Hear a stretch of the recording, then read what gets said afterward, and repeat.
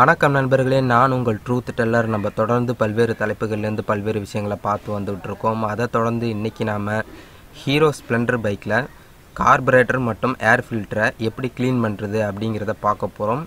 இதை செய்முறை வடிவில், அதாவது ப்ராக்டிக்கலாக நம்ம பார்க்க போகிறோம். சரி, வாங்க காணொலிக்கு போகலாம்.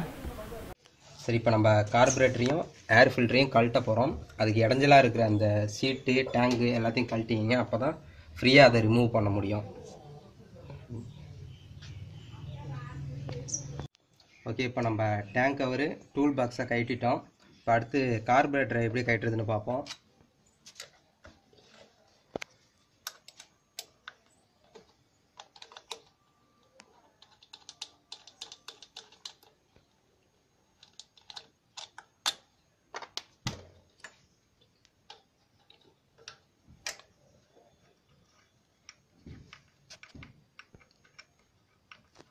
இது கார்பரேட்டரை கழட்டும் போது ரொம்ப கவனமாக இருக்கணும்.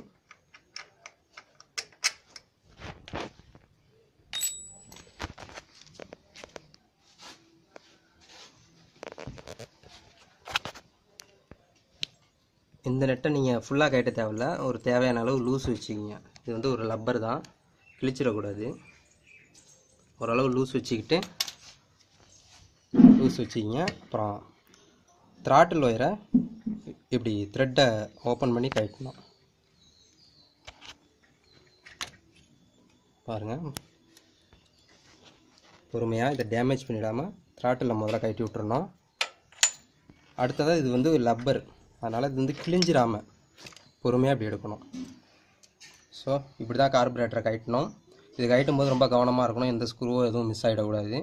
சரி, இப்போ நம்ம அடுத்ததாக ஏர் ஃபில்டரை கழட்டுவோம். சரி, இப்போ நம்ம கார்பரேட்டரை கழட்டினோன்னே கையோட இந்த போர் வால்வை நம்ம மூடி வச்சிடணும். ஏதாவது தேவையில்லாமல் டஸ்ட்டெல்லாம் உள்ளே போயிடும். ஸோ மறக்காமல் இதை ஒரு துணியை வச்சு அப்படி மூடிடணும். தேவையில்லாத டஸ்ட்டு இன்ஜினுக்குள்ளே போயிடும். அதனால் இதை முதல்ல மூடி வச்சிடணும். இப்போ நம்ம ஏர் ஃபில்டரை பிரிக்க போகிறோம். இது ரொம்பவே சுலபம் தான். ஒரு ஸ்டார் ஸ்க்ரூ டிரைவர் இருந்தால் போதும். ஒரு 6-7 ஸ்க்ரூ இப்படி கட்டினோம்னா சுலபமாக இந்த ஏர் ஃபில்டரை எடுத்துடலாம்.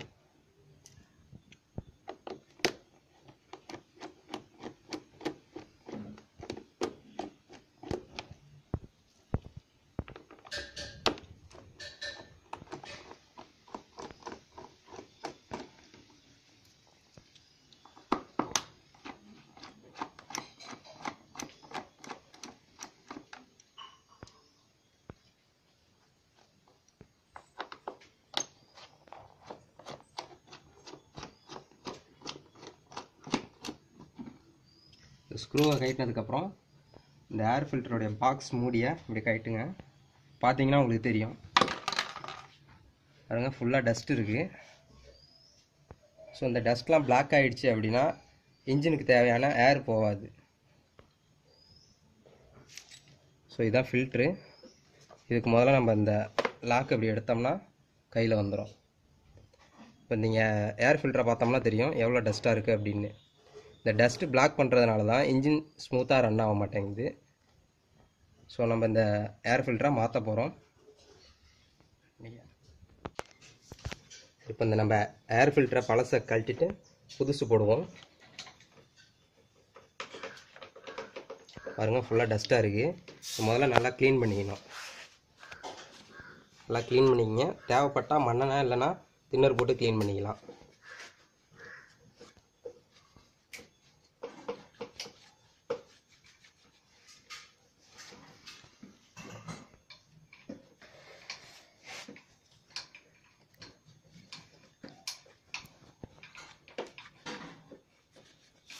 இந்த இரும்பு வலை இருக்குது பாருங்கள், இதில் எதுவும் டஸ்ட்டு அடைச்சிருக்கா அப்படிங்கிறத பார்க்கணும்.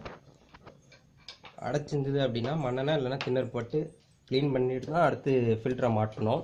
இப்போ அதில் அந்தளவுக்கு டஸ்ட் இல்லை அப்படிங்கிறதுனால நம்ம துணி வச்சு அதை உடச்சிக்கிறோம்.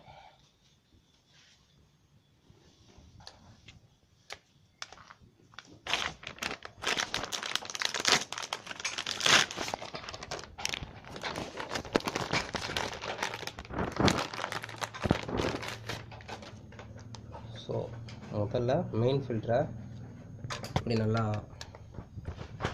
ஓப்பன் பண்ணிட்டு கிழிச்சிடாமல் பொறுமையாக மாட்டணும். கொஞ்சம் இது வந்து ஒரு சாதாரண பஞ்சு தான், ரொம்ப இழுத்தோம்னா கிழிஞ்சிரும். பொறுமையாக மாட்டணும்.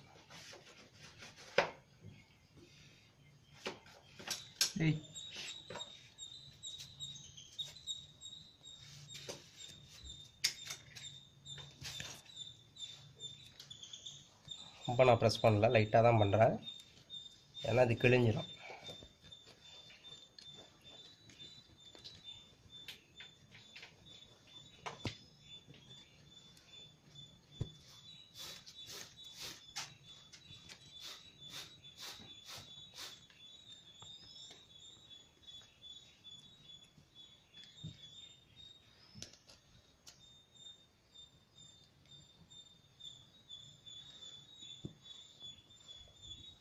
ஸோ இப்படி மட்டமாக நல்லா மாட்டிக்கணும்.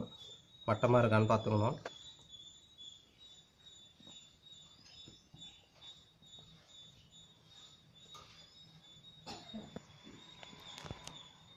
இதை மாட்டிட்டு அடுத்தது இது மேலே உள்ள கவர்,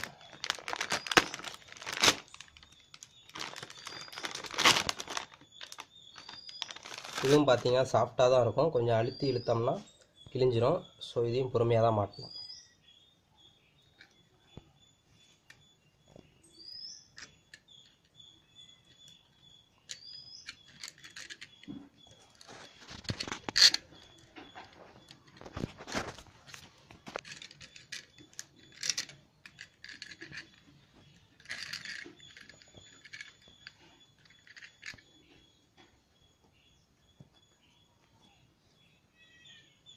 ஸோ இப்படி மாட்டிட்டு கடைசியாக இது மேலே ஆயில் லேஸாக விட்டுக்கணும், ரொம்ப இல்லை, ஜஸ்ட் ஒரு 10 ml 20 ml தேவையான அளவு. எதுக்காக அப்படின்னா இந்த ஃபில்டரை தாண்டி ஒரு சின்ன சின்ன டஸ்ட்டுகள் போயிடும். ஸோ நம்ம ஆயில் ஊற்றினோம் அப்படின்னா அந்த ஒரு பிசுபிசுப்பு தன்மை இருக்கிறதுனால அந்த டஸ்ட்லாம் அதில் ஒட்டிக்கும். ஸோ அதனால் லைட்டாக, ரொம்ப இல்லை, லேஸாக அங்கங்கே ஆயில் ஊற்றணும். இது கொஞ்சம் புது ஆயிலாக ஊற்றுனீங்கன்னா கொஞ்சம் நல்லது, இல்லை அப்படிங்கிறதுனால பழைய ஆயிலை நம்ம யூஸ் பண்ணிக்கலாம்.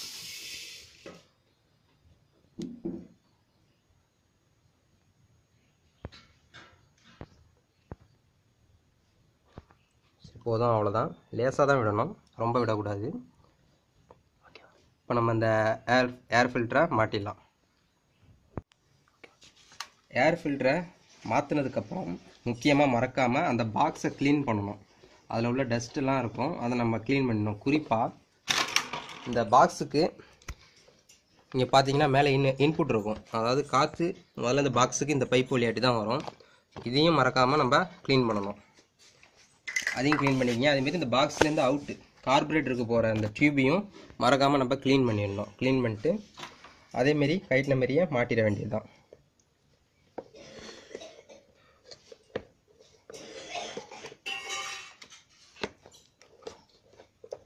ஸோ அவ்வளோதான், ரொம்ப எளிமையான விஷயந்தான். மாட்டிட்டு நம்ம கைட்டின மாதிரியே ஸ்க்ரூ பண்ணிட வேண்டியது தான்.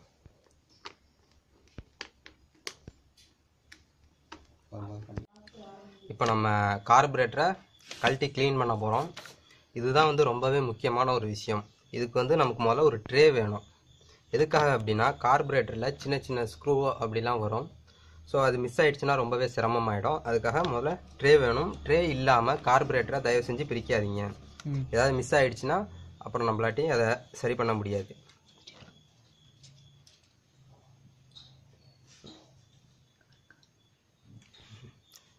அதேமாரி நமக்கு கார்பரேட்டரை க்ளீன் பண்ண ப்ரஷ் வேணும். குறிப்பாக ப்ரஷ் முக்கியம்.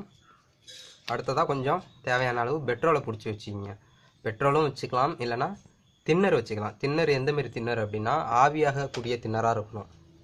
ஏன் அப்படி சொல்கிறேன் அப்படின்னா அந்த தின்னர் இன்ஜினுக்குள்ளே போயிடுச்சு அப்படின்னா ஏதாவது பாதிப்பு ஏற்படும். அதனால் அது ஆவியாகிடணும்.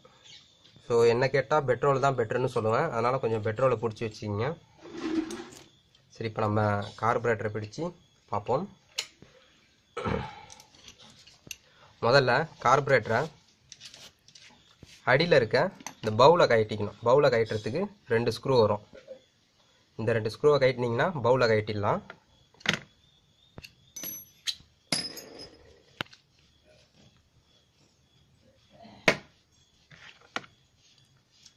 பவுலை கட்டுவோம்.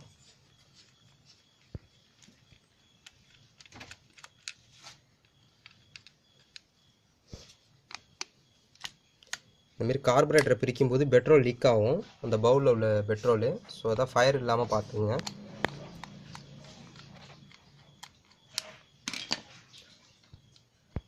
இந்த கார்பரேட்டரில் எந்த ஸ்க்ரூவை எங்கேருந்து கட்டுறோம் அப்படிங்கிறத ஞாபகம் வச்சுக்கணும். இல்லை தனியாக எடுத்து வச்சிங்க, அதையும் ஒரு டப்பாக்குள்ளே போட்டு வச்சிங்க, மிஸ் ஆகிடும்.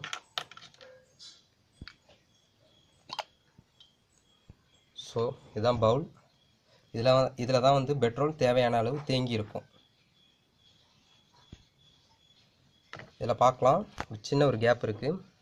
இந்த டியூப் வழியாட்டி தான் பெட்ரோல் இந்த பவுலில் ஓவர் ஃபுல்லாக ஆகிடுச்சு அப்படின்னா இந்த டியூப் வழியாட்டி உள்ளே வந்து அடியில் இருக்குது பாருங்கள். ஓவர் ஃபுல் ஆகிடுச்சுன்னா இப்படி தான் லீக் ஆகி வரும்.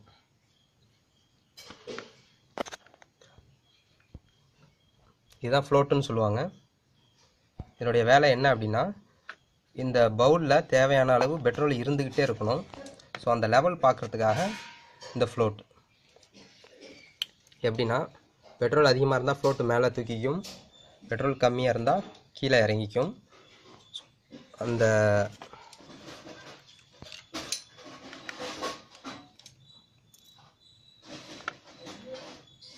இதான் நீடில்னு சொல்லுவாங்க.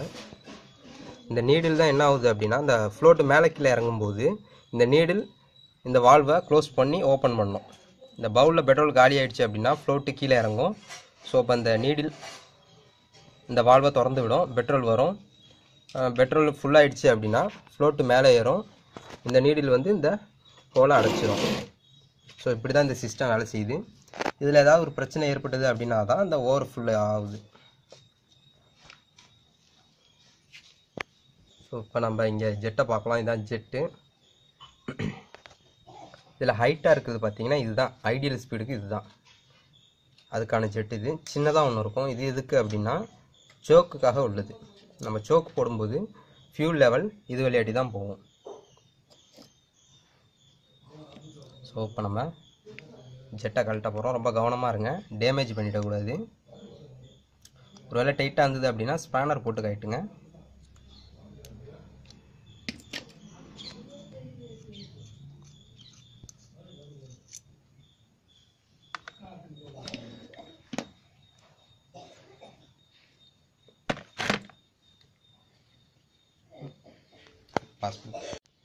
ஸோ இப்போ நம்ம அடுத்த ஜெட்டை கட்ட போகிறோம். இதை கட்டுறதுக்கு நம்ம ஸ்க்ரூ டிரைவரை பயன்படுத்த போகிறோம். ரொம்பவே கவனமாக இருக்கணும், ஜெட்டை உடச்சிடக்கூடாது. ஸோ ரொம்பவே கவனமாக இருங்க, நல்ல ஸ்க்ரூ டிரைவராக பயன்படுத்துங்க.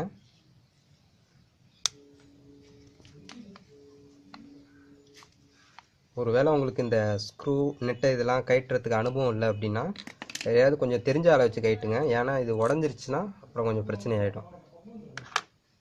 ஸோ இப்போ நம்ம 2 ஜெட்டையும் கட்டிட்டோம்.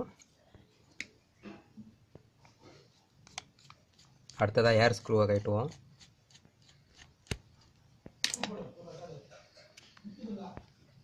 இது ஏர் ஸ்க்ரூ பார்த்தீங்கனாலே தெரியும், இதில் டஸ்ட் இருக்குது பாருங்கள்.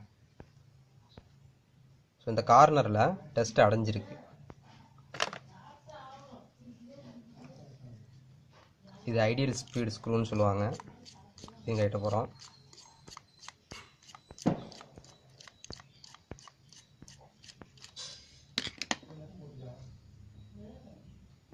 அது கழட்டியாச்சு. பார்த்தீங்கன்னா இங்கே பார்க்கலாம், இங்கே டஸ்ட்டு அடைஞ்சிருக்கிறத. இந்த ஏர் ஆனது இந்த வழியாட்டி போயிட்டு தான் ஃபியூலோட மிக்ஸ் ஆகிட்டு இன்ஜினுக்குள்ளே போகும். அந்த வழியை பார்த்தீங்கன்னா டஸ்ட் இருக்கிறத நீங்கள் பார்க்கலாம். ஸோ இந்த டஸ்ட்லாம் என்ன செய்யும் அப்படின்னா நம்ம ஜெட்டு சொன்னோம் இல்லையா, இந்த ஜெட்டுக்குள்ளே போய் அடைப்பை ஏற்படுத்திடும். அதனால் இன்ஜின் ஸ்டார்ட் ஆகாது, ஸ்டார்டிங் ப்ராப்ளம் ஏற்படும், மைலேஜ் இந்தமாரி பிரச்சனைகள் வரதுக்கு காரணம். ஸோ இது இந்தமாரி டஸ்ட்டு அடைகிறது தான். இப்போ நம்ம ஃபுல்லாக கார்பரேட்டரை கட்டிட்டோம். இப்போ நம்ம தின்னர் இல்லைன்னா பெட்ரோலை வச்சு க்ளீன் பண்ணுவோம்.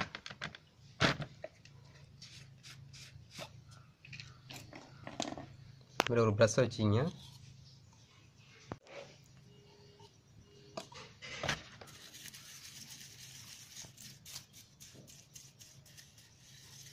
ஃபுல்லாகவே பாடி ஃபுல்லாகவும் சரி உள்ளேயும் சரி நல்லா க்ளீன் பண்ணிவிடுங்க.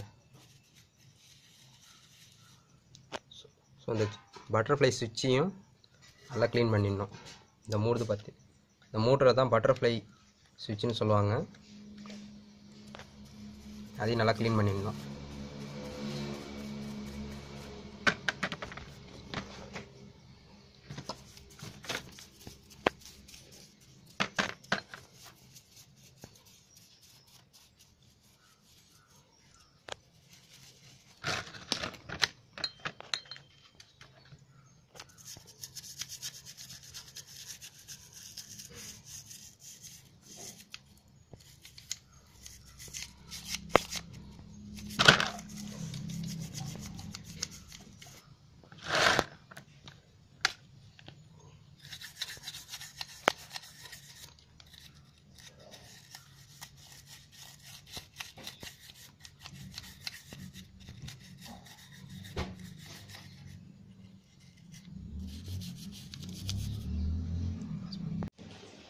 ஓகே, இப்போ நம்ம கார்பரேட்டர் நல்லா க்ளீன் பண்ணிட்டோம். பார்த்தீங்கனாலே தெரியும், இந்த வால்வெலாம் நல்லா க்ளீனாக இருக்குது. காற்று பம்பு இல்லைன்னா கம்ப்ரஸர் இருந்ததுன்னா இந்த ஜெட்டினுடைய வால்வுலலாம் ஏர் கொஞ்சம் அடிச்சு விட்டுறலாம். இல்லை கொஞ்சம் நல்லா துணியை வச்சு நல்லா க்ளீன் பண்ணிக்கிங்க. அடுத்ததாக இந்த ஜெட்டு, ஏர் ஸ்க்ரூ இது எல்லாத்தையும் க்ளீன் பண்ணிக்கணும். இதுதான் ரொம்பவே முக்கியம். இதில் உங்களுக்கு வீடியோவில் பார்த்தா தெரியுதா என்னன்னு தெரில, சின்ன சின்ன ஹோல்ஸ் இருக்குது. இந்த ஹோல்ஸ் வழியாட்டி தான் ஏரு, ஃபியூல் எல்லாமே போகும். ஸோ இது பிளாக் இல்லாமல் நல்லா பெட்ரோலை வச்சு க்ளீன் பண்ணிட்டு ஏர் இருந்ததுன்னா ஏர் அடிச்சு விட்றலாம்.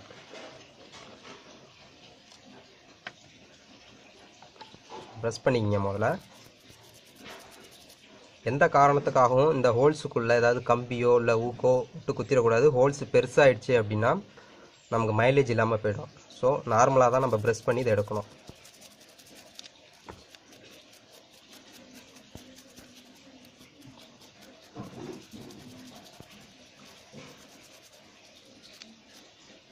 இப்படி ப்ரெஸ் பண்ணிட்டு துணி எடுத்துக்கங்க.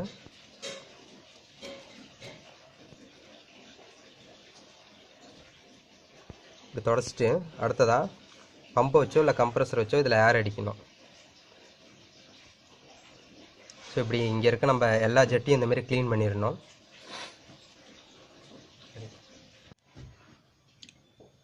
இப்போ நம்ம எல்லாத்தையும் க்ளீன் பண்ணிட்டோம். இப்போ மறுபடியும் கார்பரேட்டரை அசம்பிள் பண்ண போகிறோம். முதல்ல ஜெட்டை மாட்டிப்போம்.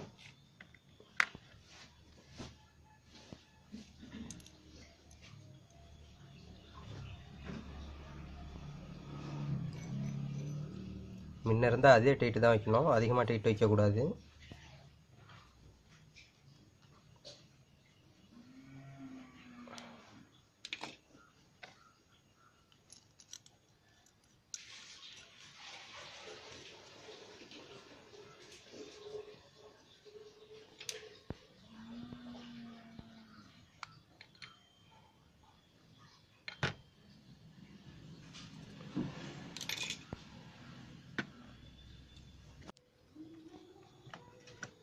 இந்த நீடில் கரெக்டாக லாக் பண்ணணும். இந்த லாக்குள்ளே இப்படி உள்ளே விட்டு இப்படி ட்விஸ்ட் பண்ணிட்டோம்னா அது லாக் ஆகிடும். அப்படியே ட்விஸ்ட் பண்ணிட்டு கவுத்துக்குங்க. இந்த ரிவீட்டையும் கையில் எடுத்துக்கோங்க. கரெக்டாக அந்த நீடில் இந்த வால்வில் உட்காரணும்.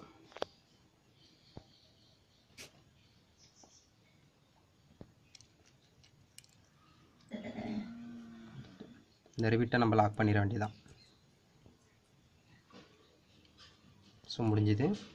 நம்ம கரெக்டாக மாட்டியிருக்கோமா இல்லையான்னு எப்படி டெஸ்ட் பண்ணுறதுன்னா, இந்த ஃப்ளோட்டை தூக்கி பாருங்கள். ஃப்ளோட்டை தூக்குனா ஓப்பன் ஆகணும் நீடில். ஃப்ளோட்டை இறக்குனோம்னா இந்த நீடில் க்ளோஸ் ஆகிடும். ஸோ இப்போ நம்ம இதை கரெக்டாக மாட்டிட்டோம். அடுத்ததாக பவுலை மாட்டிடலாம்.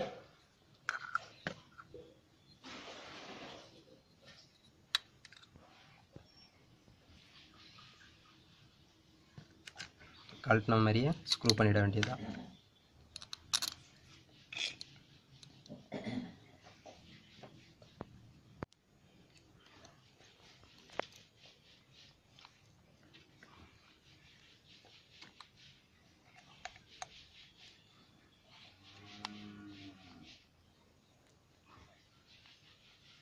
பவுலையும் குறிப்பிட்ட அளவு டைட் வச்சுங்க, ரொம்ப டைட் வேணாம்.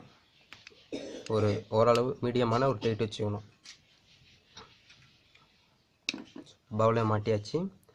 கடைசியாக ஏர் ஸ்க்ரூவையும் ஐடியல் ஸ்க்ரூவையும் மாட்ட போகிறோம். ஏர் ஸ்க்ரூவை மாட்டுவோம். இதில் உள்ள இந்த ஸ்ப்ரிங்கை மறந்துடக்கூடாது. இந்த கார்பரேட்டரை கட்டும் போது எல்லாத்தையும் ஞாபகம் வச்சுக்கணும்.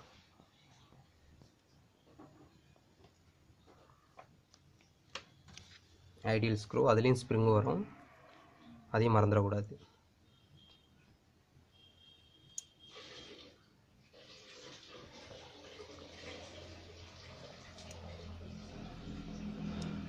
சரி, இப்போ நம்ம கார்பரேட்டரை அசம்பிள் பண்ணியாச்சு. ஸோ இப்போ இதை நம்ம வண்டியில் ஃபிட் பண்ணி டியூன் பண்ணுவோம். கார்பரேட்டரை மாட்டுறதுக்கு முன்னாடி மறக்காமல் இந்த ஆக்சிலேட்டர் வால்வையும் நம்ம க்ளீன் பண்ணிக்கணும். அதேமாரி பெட்ரோலையோ இல்லை தின்னரையோ பயன்படுத்திக்கலாம். இந்த நீடில் டேமேஜ் இல்லாமல் நம்ம பார்த்துக்கணும், இல்லைன்னா சரியாக லாக் ஆகாது.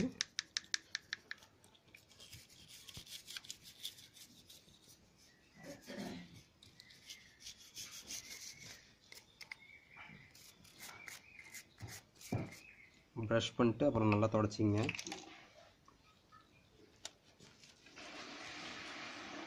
நீடில் ரொம்ப முக்கியம், இதில் டேமேஜ் வந்துடக்கூடாது.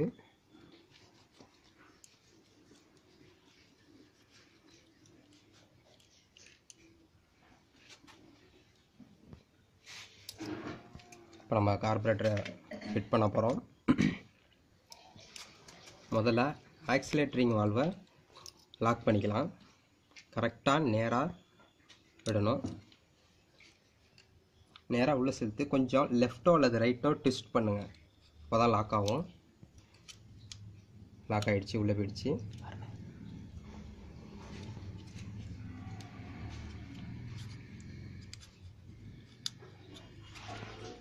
ஸோ லாக் ஆகிடுச்சா இல்லையான்னு இந்த விளையாட்டி பார்த்தா நமக்கு தெரியும். பாருங்கள், இது ஃபுல்லாக க்ளோஸ் ஆகணும். அதுக்கப்புறம் இந்த மூடியை போட்டுடலாம்.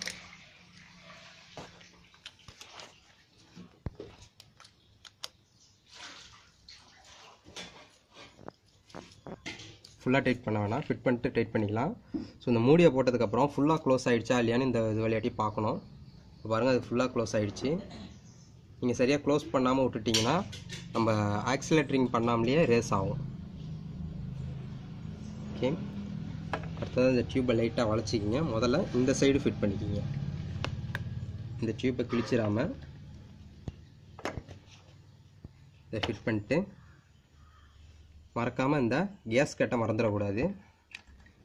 கேஸ் கட்டை உள்ளே வச்சு அதேமாரி நெட்டை போட்டு டைட் பண்ணிட வேண்டியது தான்.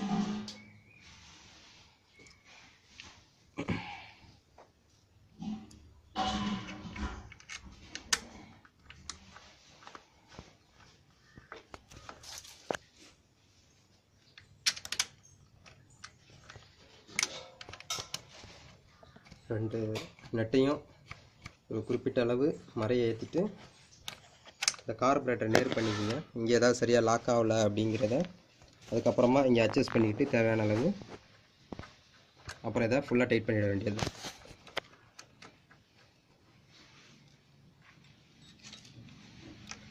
என்றைக்குமே இந்த கார்பரேட்டர் சம்மந்தமாக, கார்பரேட்டர் மட்டும் இல்லை, இன்ஜின் சம்மந்தப்பட்ட எந்த ஒரு பொருளும் எந்த அளவு டைட் இருந்ததோ அதே அளவு தான் வைக்கணும். ரொம்ப நம்ம டைட் பண்ணோம் அப்படின்னா அந்த த்ரெட்டு வீணாக போயிடும்.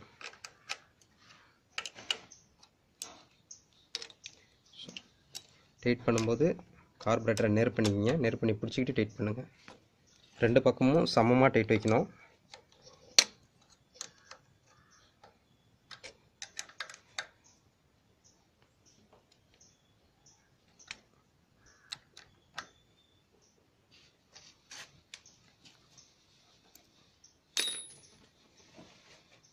அப்புறம் இந்த ஸ்க்ரூவையும் மறக்காமல் டைட் பண்ணிடணும். இதுவும் ரொம்ப முக்கியம். முன்னாடி எந்த அளவு டைட்டில் இருந்ததோ அதே அளவு தான் டைட் வைக்கணும்.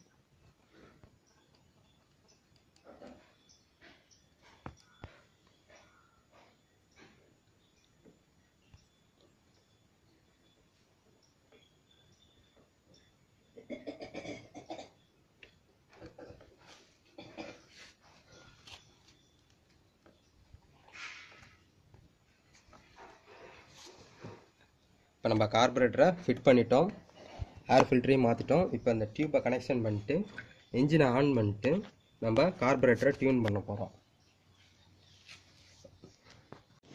ஓகே, இப்போ நம்ம எல்லாத்தையும் ஃபிட் பண்ணிட்டோம். இப்போ கடைசியாக கார்பரேட்டரை டியூன் பண்ண போகிறோம். முதல்ல இந்த ஐடியல் ஸ்க்ரூவை ஒரு 5 டர்ன்ஸ் கழட்டிக்கணும். 1 2 3 4 5 தட்டி இந்த ஐடியல் ஸ்க்ரூவை கழட்டிக்கோங்க. அடுத்ததாக ஏர் ஸ்க்ரூவையும் 5 தட்டி கழட்டணும். அதேமாரியே இந்த ஏர் ஸ்க்ரூவையும் ஃபுல்லாக டைட் பண்ணிட்டு ஒரு 5 டர்ன்ஸ்.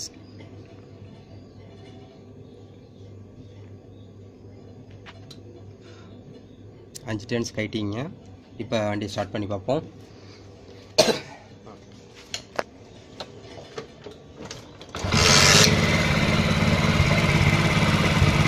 ஸ்டார்ட் ஆனதுக்கப்புறம் இந்த ஐடியல் ஸ்பீடை மட்டும் தேவையான அளவு குறைச்சிக்கவோ கூட்டிக்கவோ செய்யலாம். ஸோ இந்த வண்டியில் இப்போ ரேஸ் அதிகமாக இருக்குது, கொஞ்சம் குறைச்சிக்கலாம்.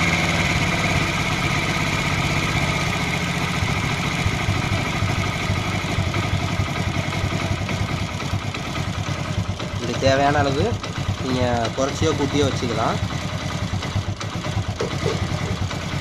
தேவையான அளவு ஐடியல் ஸ்பீடு வச்சிங்க. ஸோ இந்த மாடல், இந்த வண்டிக்கு இந்த 5 டர்ன்ஸ் அப்படிங்கிறது ஒவ்வொரு மாடலுக்கும் இந்த கார்பரேட்டர் டியூனிங் மாறும். கடைசியாக இப்போ நம்ம எல்லாத்தையும் ஃபிட் பண்ணதுக்கப்புறம் வண்டி ஆன் பண்ணி ஐடியல் ஸ்பீடு கரெக்டாக இருக்கா அப்படிங்கிறத செக் பண்ணிக்கிங்க. அடுத்ததாக எக்ஸாஸ்டில் புகை வருதா அப்படின்னு பார்த்துங்க. நம்ம தப்பான டியூனிங் இருந்தால் புகை வரும். அதேமாரி ஐடியல் ஸ்பீடும் கரெக்டாக இருக்கான்னு ஒரு 2 டைம்ஸ் ஆன் பண்ணி ஆஃப் பண்ணி செக் பண்ணிக்கிங்க. அப்புறம் இன்னொரு முக்கியமான விஷயம், ஆன் பண்ணதுக்கப்புறம் த்ராட்டில் நீங்கள் ரேஸ் பண்ணி பாருங்கள், நல்லா ரேஸ் பண்ணி பாருங்கள். ஆஃப் ஆனது அப்படின்னா நம்ம எதுவும் மிஸ்டேக் பண்ணியிருக்கோம்னு அர்த்தம். ஸோ இப்போ இது நம்ம கரெக்டாக பண்ணியிருக்கோம், நல்ல ரேசிங்லேயும் இருக்குது. சரி நண்பர்களே, இந்த காணொளி உங்களுக்கு ரொம்ப பயனுள்ளதாக இருக்கும் அப்படின்னு நான் நம்புகிறேன். இந்த காணொலியில் நான் ஏதாவது தவறாக சொல்லியிருந்தாலோ இல்லை உங்களுடைய கருத்துக்களை ஏதாவது நீங்கள் சொல்லணும் அப்படின்னு நினச்சிங்கன்னா நம்மளுடைய மின்னஞ்சல் முகவரியான truthteller1995@gmail.com அப்படிங்கிற மின்னஞ்சலுக்கு நீங்கள் உங்களுடைய கருத்துக்களையோ அல்லது சந்தேகங்களையோ நீங்கள் அனுப்பலாம். அடுத்த காணொலியில் உங்களை இன்னொரு தலைப்போடு சந்திக்கிறேன். அதுவரை உங்களிடமிருந்து விடைபெறுவது நான் உங்கள் ட்ரூத் டெல்லர்.